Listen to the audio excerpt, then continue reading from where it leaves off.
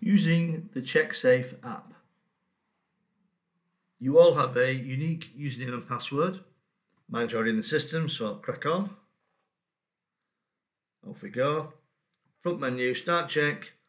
Sync, that's syncing all checks that are sitting in the system that's been a bad signal or poor data. They will sit on the device until you sync them.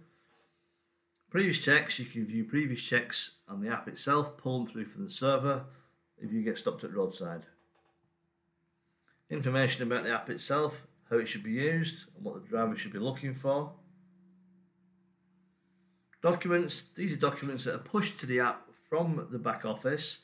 So there'll be stuff like your training, your highway code, the driver handbook, the highway code, etc. I'll do a start check. As you start to type registration, you can clearly see here with the vehicle ended, so you can't use the check for that. You've also got a VOR vehicle, again you can't check the vehicle. I'll use BL64EE as my option, perform the check, we'll use the van check. You can see clearly here we've got a defect outstanding, but it's a serviceable defect. A windscreen was reported for cracked near side windscreen. The service notice here, smart checks arriving on Monday 28th July to do smart repair. Don't repeat unless it's worse. And there is the photograph of the actual windscreen itself. Again, poetic license because we're on a phone. You will clearly see the crack. If the crack was worse, you could then defect it again. If not, no need to repeat the defect, just carry on with a new check. We take a photograph of the registration plate. We do this because we use ANPR to cross-reference.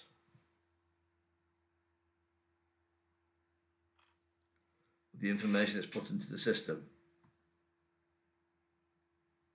And then it's pass and fail or pass and fail not applicable questions.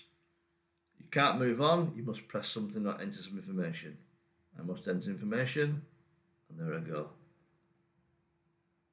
Top right hand corner, light bulb. This is the light bulb. This is actually using the flash of the camera, so you can use it as a torch to look at tyres, etc. when it's dark in the mornings and evenings. Drop downs for fuel, etc. And then you can literally touch the buttons, pass and fail. We've already failed the windscreen once, it's been serviceable, it's okay, so we can carry on past that. All's good. Now we're missing a height indicator.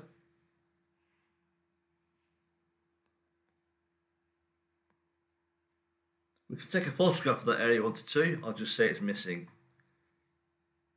And we'll carry on. That's a fail already. Also going to put on the horns fail, but I can talk to the system as well. Horn not working.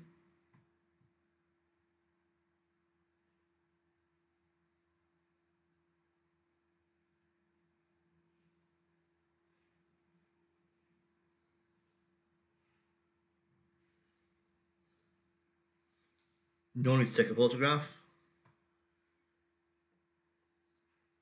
And then literally as you walk in the vehicle you can touch the buttons. As you see, I'm touching quite quickly because I'm actually at a desk table to do it. However, you'll be walking the vehicle, checking the vehicle as you go, failing anything's failed or passing anything's passing. Not applicable for certain things. There could be some free text to enter in certain questions, but generally it literally is pass and fail, pass and fail.